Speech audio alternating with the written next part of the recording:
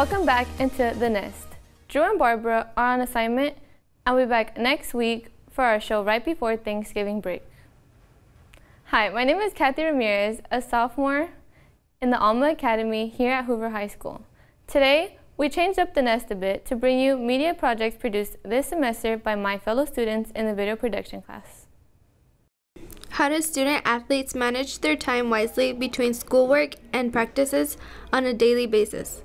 Students who choose to play sports take up on responsibility into managing their time to be successful in class and on the court throughout the year. Good study habits such as eating healthy and getting adequate sleep all contribute to not only a prosperous school year, but also a victorious season. Does your coach do anything in order for his athletes to be able to succeed in the sport and in their classes? Yes, he comes and tells us to come to tutoring, finish our homework before we go to practice, and once he calls us over, we start doing running to be in condition for the season. Well, sometimes I have other things to do, but I have to come to play, you know. Well, sometimes it's good, but sometimes it's bad because I miss out on a lot of fun stuff. For a student athlete, maintaining balance between studies and sports can easily become overwhelming. But with certain strategies and keeping a positive mindset, a certain balance can be achieved and actually enhance the life of the student. It's really difficult, you know, just balancing yourself between sports and school, you know, but it's just part of being a student athlete. I usually have like a schedule and stuff like that I work with and I manage throughout the week, so it just never puts me behind. Being a student athlete may have its disadvantages, but can overall help you to become more responsible, keep you active, and help you stay focused on what's important. Over the years, technology has slowly become a way for students to learn. Technology can benefit a student in many ways. Textbooks can be read on tablets, and answers can be searched for in an instant from both school and home. However, some students still argue that studying with textbooks is much more efficient than using technology. With technology, distractions on the screen and technical difficulties such as power and connectivity create problems. Students are so consumed with looking at their phones and looking at like social media when other people are posting, and they forget about what's going on in front of them inside the classroom. You're relying on it being there and the answers being there, so you don't actually do your work because the answers are there already, so it doesn't help you learn and keep them in your mind. Physical textbooks are still being used. However, most people overlook the problems of technology, preferring the easy accessibility of digital studying. Technology makes a lot of information more accessible. You can just search things up, or you can copy paste things, not to cheat of course, but just to find the information you're looking for. With a textbook, it's just, it'll take like 5 minutes to find what you're looking for, but with a computer or a phone, it's just 5 seconds and you're done. I think it's more efficient to study with technology because textbooks can't always give you what you need to know in life, and textbooks only give you what they want you to learn. Technology and textbooks both have their own benefits. However, every student has their own way of studying. Are you an internet addict? Students around San Diego are constantly on the internet, checking social media, playing games, and watching videos. Do you think that spending too much time on the internet is good or bad? Can you become addicted to the internet like a person is addicted to drugs? I think a student who's addicted to the internet needs the same help that a student who's addicted to drugs, alcohol, cigarettes, any other kind of addiction, because it affects the reward center of the brain. He used it three days a week. As heard from Mick Sweeney, counselor of Hoover High and Yadini, mother of two, spending too much time on the internet is like being addicted to drugs. A reasonable amount of time for internet use is 2 to 3 days per week. It's only bad if you're using it 24/7. I don't think students are addicted to the internet, but I do think they're very codependent on the internet. For the most part, probably not to the benefit of the class. I would say most of it's probably Facebook or other games, but they could be using it for school purposes, but I don't think they use it for school purposes. I want students to use the internet to learn how to research and make sure that everything they see they shouldn't believe, and you should always question everything on the internet and use it responsibly. Internet addiction, something you heard every one of our interviewers talk about. Internet addiction is bad when used 24/7. Other than that, not all students are addicted to the internet, but codependent on the internet. The most students don't use the internet for the benefits of the class. Studies have shown that most students get 6 less hours of sleep each night as opposed to the 8 to 10 hours of sleep recommended. Not getting enough sleep can lead to falling asleep in class or not being as productive throughout the day. Many students aren't able to meet the recommended amount of sleep because they stay up late watching television or playing games. Sleeping schedules are ruined by staring at screens all night. The blue light projecting from your screen causes a hormone in your brain, tricking it into thinking it's morning. I get like 2 to 1 hour of sleep every night since I sleep at 4 a.m. to 5 a.m. I sleep that late because I procrastinate on homework and assignments that I'm supposed to do before that time, and I also play games that late. Sports affect my sleep because I get home at a later time than usual students do, so like I usually take naps after I get home because I'm tired from practicing and all that. So then it takes away time because I do homework at a later time, which makes me sleep later.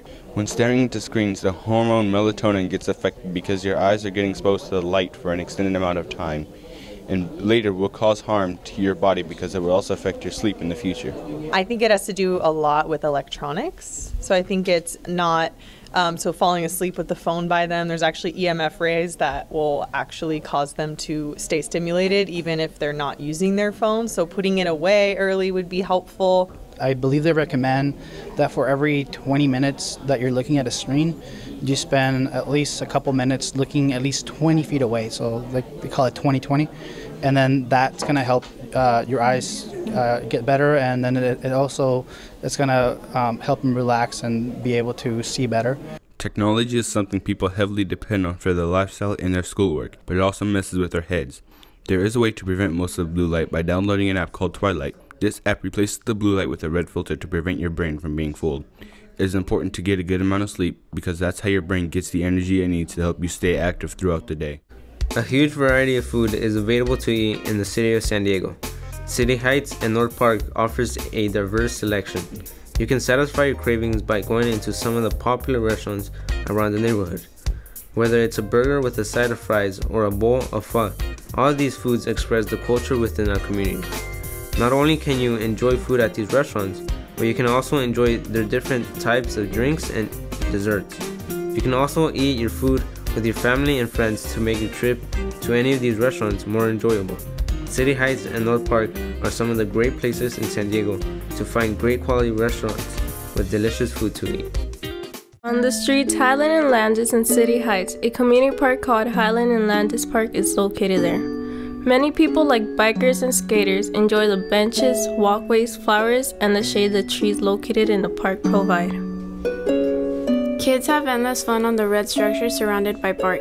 Diverse people enter the stairs that lead to the recreation center where a pool is located, and many other things such as a tennis court. Soccer players and baseball players are allowed to play in the grassy fields, where their families enjoy the paleteros and games. Dog owners are allowed to bring their pets to Rosa Parks to have some fun and precious bonding time. If you find yourself looking for a place to hang out, then consider going to the Highland and Landis Park. Located between 40th Street and Central Avenue stands Peralta Park. 2 blocks away is Wilson Middle School.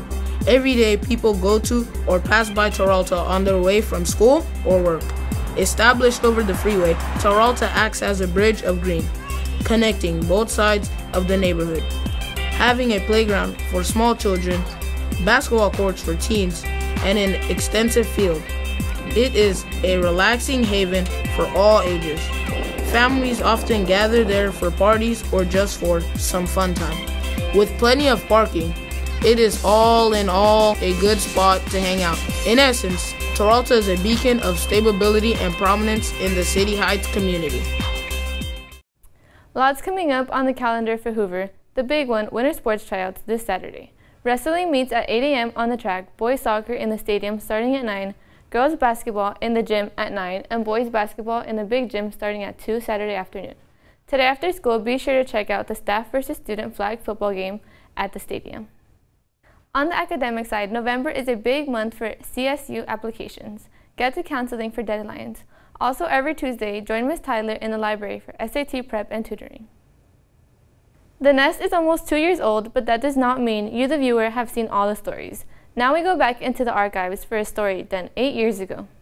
Justicia. ¿Cuándo? Ahora. ¿Qué queremos? Justicia. ¿Cuándo? Ahora. ¿Qué queremos? Justicia. ¿Cuándo? Ahora. Some people would consider this the border to paradise, a paradise where you are able to succeed based on your hard work. But for some people, it can be an opening to hell, where not only are they held back by environmental hazards, but by their fellow human neighbors, pushing them back because they wish not to share the paradise they take for granted. Overcoming such obstacles such as 100-degree weather, dehydration, heat exhaustion, and even freezing temperatures may seem daunting for some, but for others, the risk of dying in pursuit of happiness is just an afterthought. In their minds, what really matters is saving their families from poverty. So what is an immigrant to do when having to face such deep and hard obstacles? Well, luckily for them, every paradise has its angels. When things look hopeless, where is an immigrant to look? Many immigrants coming through the countryside find help from the Border Angels, a non-profit organization that gives out basic needs to help immigrants survive. Enrique Morones, head and founder of the Border Angels, is a devoted human rights activist. He has been featured on many major news shows that include CNN and NBC's Today Show.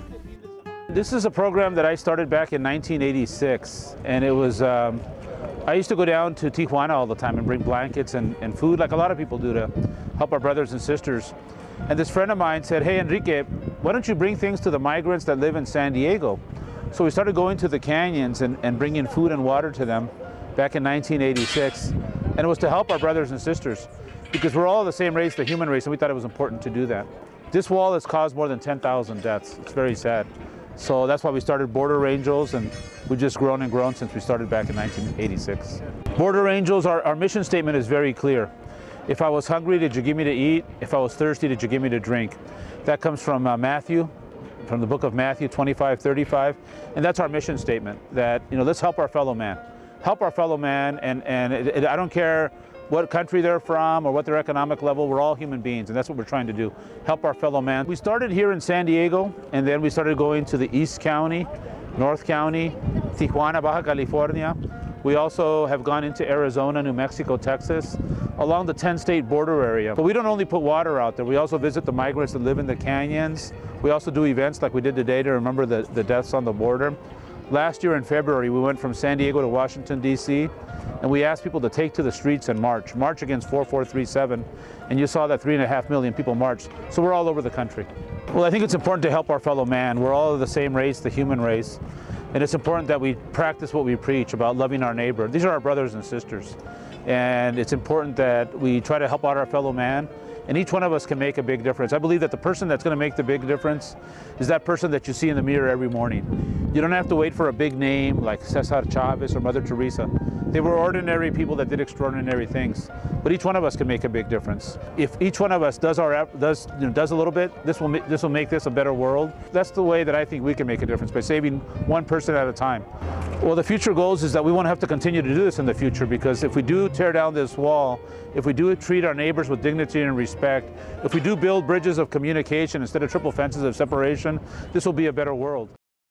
Ni una muerte más, ni una muerte más, ni una muerte más, ni una muerte más, ni una muerte más, ni una muerte más.